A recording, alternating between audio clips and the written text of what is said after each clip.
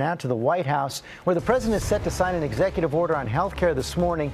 He says it will give some consumers more choice and lower premiums. Critics argue it will undermine the protections of the Affordable Care Act. Also this morning, the president will nominate his new Secretary for Homeland Security. That seat was vacated when John Kelly became White House Chief of Staff, and now Kelly's deputy, Kirstjen Nielsen, will fill the post. And President Trump is escalating his war with the media as he pushes his tax plan.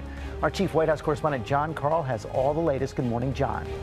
Good morning, George. The president has said his tax plan is a middle-class miracle, and now he is taking that message to those that he claims will benefit the most.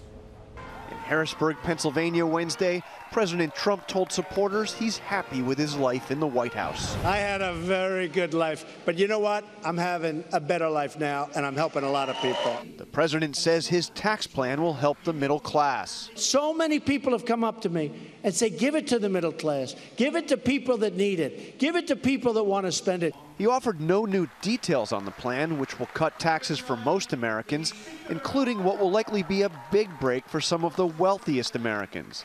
And remember, you'll do your tax on a single piece of paper. H&R Block will not like Donald Trump very much. The president claimed his plan would mean a $4,000 windfall for the typical American family.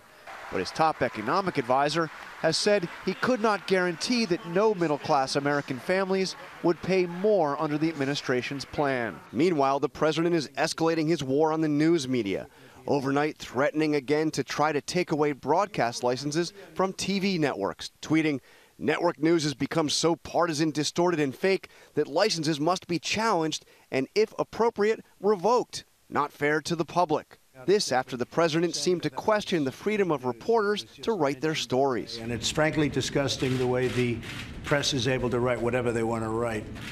And people should look into it.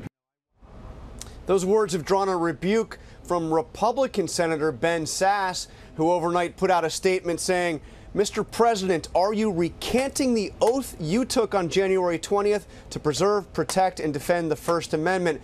Also, George, on this question of revoking broadcast licenses for the networks, the national networks that he is feuding with actually don't have broadcast licenses. Those are granted to the individual stations. So we had a statement overnight from one of the FCC commissioners, a Democrat. She tweeted to the president, "Not how it works," and then added, "Freedom of press is a cornerstone of our democracy. Hope my FCC colleagues can all be on the same page with respect to the First Amendment." Yeah, this threat to TV networks is a favorite tool of strongmen everywhere, but in this case from the president, it's really an empty threat.